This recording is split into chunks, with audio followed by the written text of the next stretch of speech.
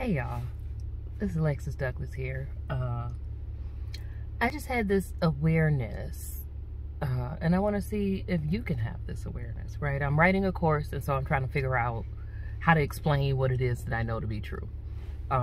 So I just want to do a little check and see if you see what comes up for you, and if you're willing to share, please do. So I'd like you to, right now, name what emotion you're feeling. And don't just say one, right? Like, check into the spot where you feel it, right? And then I would like you to take your left finger and touch where you feel it. Touch your body where you feel whatever emotion it is that you're naming. And if you can't find it, also say that, okay?